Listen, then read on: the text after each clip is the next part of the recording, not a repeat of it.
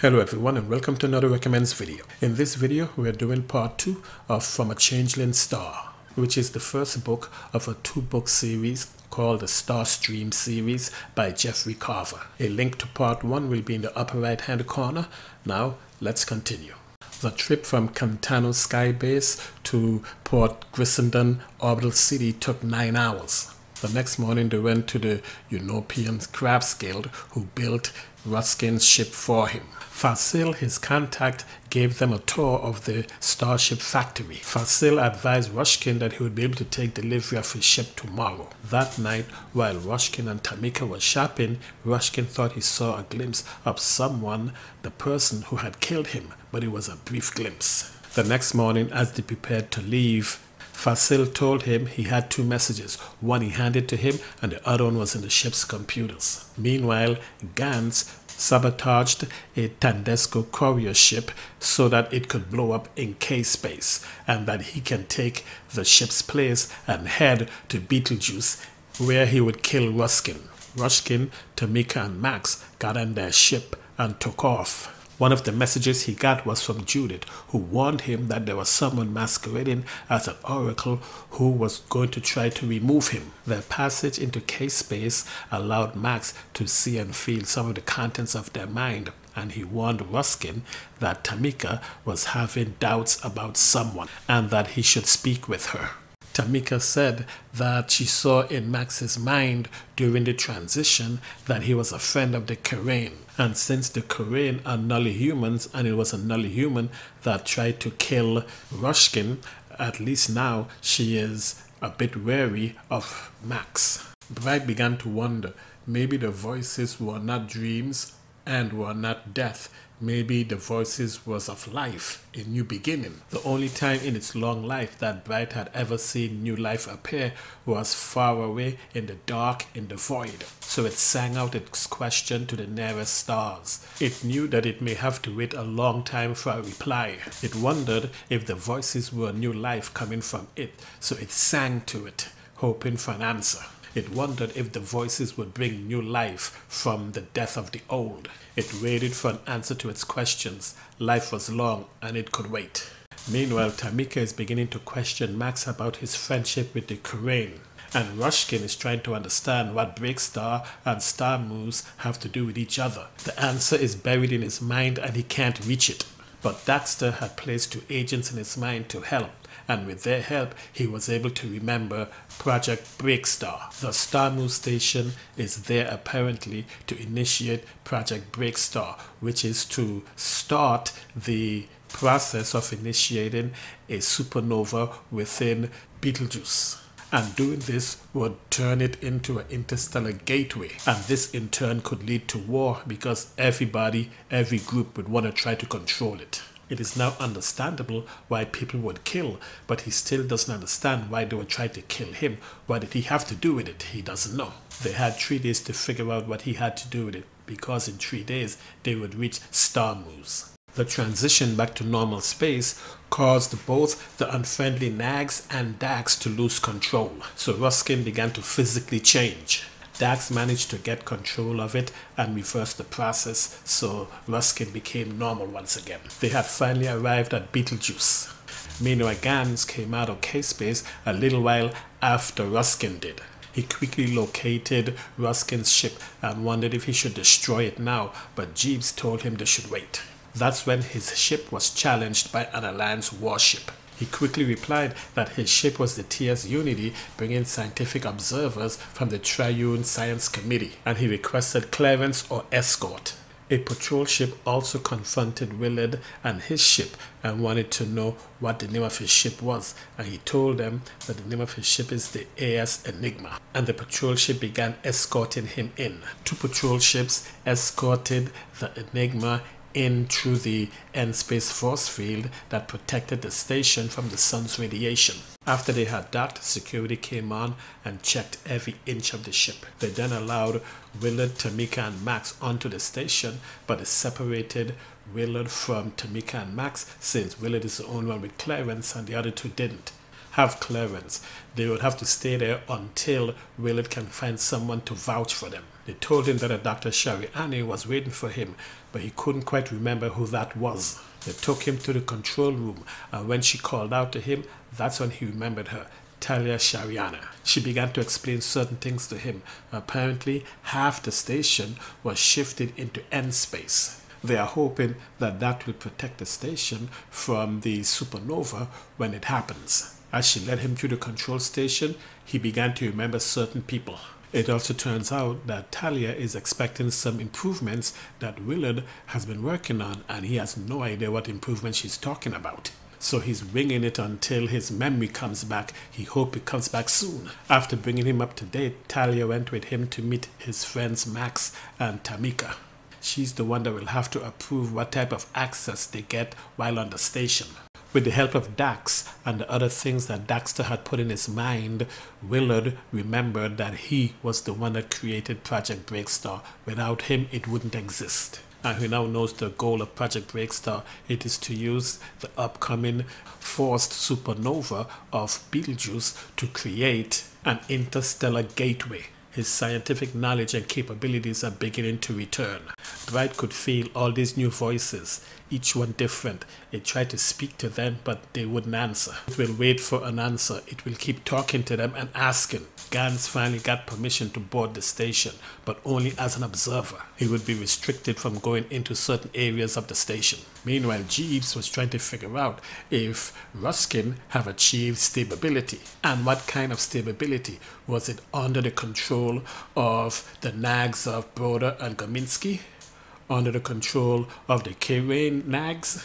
Or under the control of Eric Daxter's nags? Or would his own personality gain control? Or will he have an uncontrolled violent transformation? And it found it ironic that it may have to help Gans kill Ruskin if the violent transformation happens. Meanwhile, Tamika was finally granted observer status.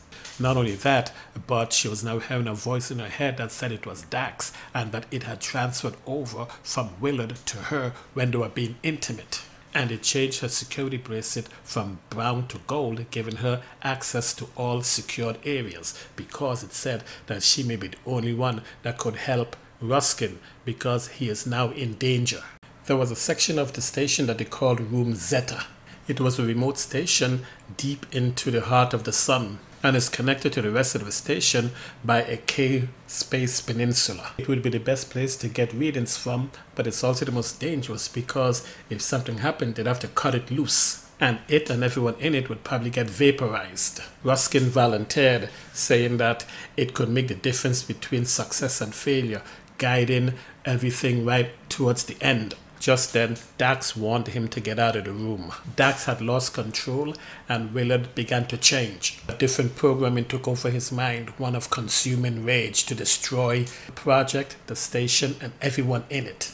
When he heard Talia and the security robot outside the door of the room he was in, he launched his attack, disabling the robot and dragging Talia into the room. He assumed that the Ruskin personality was wiped out, and now he was going to kill the other person who could make the project successful, Talia. Meanwhile, Talia's Dax was talking to her and helping her to find Willard. It told her that it figured out that the enemy nags had been programmed to get Willard to commit murder. When he had attacked her back in her apartment, that was an aberration, but she was able to break their hold on him, and she might be the only one able to do it again this time. Meanwhile, Gans has been trying to get into a secured area without success because he needed to see if the programming had took over Ruskin and he was able to complete the mission, or if he'd have to kill Ruskin and complete the mission himself. Then a young worker saw Gans trying to get into the secure area and confronted him. Gans then killed him, took his bracelet, which was silver,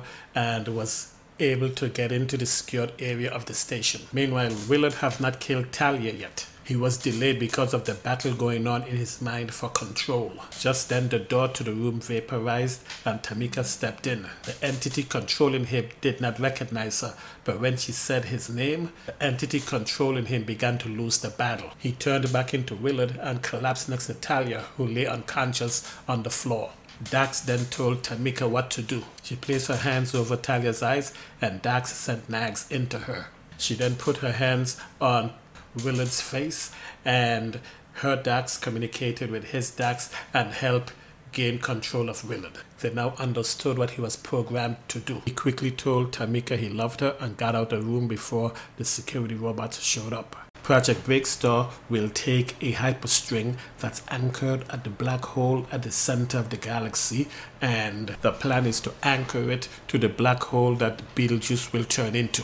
And an interstellar gateway will form at the path of the hyperstring from the Betelgeuse black hole to the black hole in the center of the galaxy. When security finally arrives, Talia backs up Tamika, saying that she has her permission to be there. Meanwhile, Willard, with Dax's help, figures out that the assassin is a Tendasco illusionist who is able to manipulate visual perceptions at a distance. When Willard got to the room to speak with Max, he recognized that the assassin was also there looking at him. Dax was also able to free up more of Willard's memories. He had promised to work with Broder and Kominsky to ensure that the Stargate would be for everybody, not just for the Alliance. But they betrayed him and infected him with nags that were programmed to have him hate Tandesco as a cover, and to also get the gate for them, and if that failed, destroy it and kill anyone that could make it. That's when Willard decided to go to room Zeta, which is deep in the heart of the sun, and Max decided to go with him. Willard sent Max to get the files on Breakstar from their ship. Once he came back, he went to Talia because he needed her help to get to room Zeta. When he got to Talia, the assassin was there, and then it made its move. It released cyanide in the control room in an attempt to kill people, but Willard used the laser in his finger to shoot at him and stop him, and he managed to escape out of the control room. They got to the transport car that was to take them to room Zeta, but at the last minute, the assassin killed the guard that was sent with them and jumped into the car just as the door closed. So he was in there with Max and Willard. Once they were all in the car, Gans, Willard, and Max, Jeeves, who had been downloaded with the Breakstar files, called for a truce. Apparently, the second message that was sent to Willard when they were at the orbital city was a copy of Jeeves. Both Willard and Gans accepted a truce for now. Then they got to room Zeta, which is a windowless room that was deep in the heart of the sun. From this room, he needed to try and guide the hyperstring precisely so that it would be in the right spot when Betelgeuse turns into a black hole so that it can be anchored properly. And now, as the station was generating the end of the star, Bright called out, "My children, what? How? Why?" Max sensed the star's mind crying out, and Gans was not sure what to do. There were things happening here that he did not understand. Then Gans felt the mind of the star. Willard also heard the star's questions. "Who are you? Why? Why are you killing me?" It was then that Dax and Willard realized that the Kurain also had nags in him, and that Max knew about it. At that moment, Gans struck him, attempting to kill him by sending a needle through his chest, but Dax dissolved it and healed him, and then he yelled for Jeeves to turn off the light, which it did. Then Willard and Gans began fighting in the darkness. Willard's nags gave him extra strength and the ability to see in the dark, while Gans sent his nags out to dissolve Willard's arm, but as fast as his nags was working, Willard's was rebuilding his arm, and then shot Gans with his laser. Then Gans figures if he can't kill Willard, he'll destroy the council and they won't be able to complete the project, and that's what he did. The core of the star collapsed and sent out a shockwave. Meanwhile, Tamika and Talia watched from the control room of the station as the star began its collapse. Bright wondered as it was dying, is new life going to come from this? And it still sang the question, why? And Max reached out to Willard, telling him that he betrayed him with the Kiran, just trying to save him from the others. And Willard was finally able to speak to Bright, and he apologized to Bright for killing it. And he told Bright that they could join together into something new. And Bright gathered all their minds together.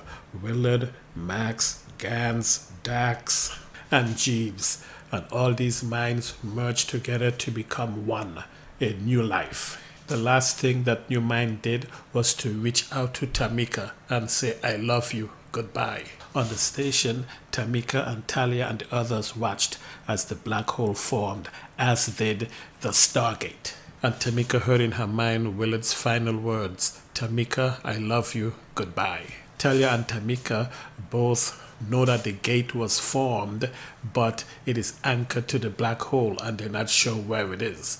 They also feel that Willard's consciousness may have survived, so they decide to work together to find the answers to both of those questions. And the new life, born of many that became one, now existed in a place where no life existed before. The new life was the mind of the gateway, of the star stream. And that is how the book ends. I want to thank you for watching and listening.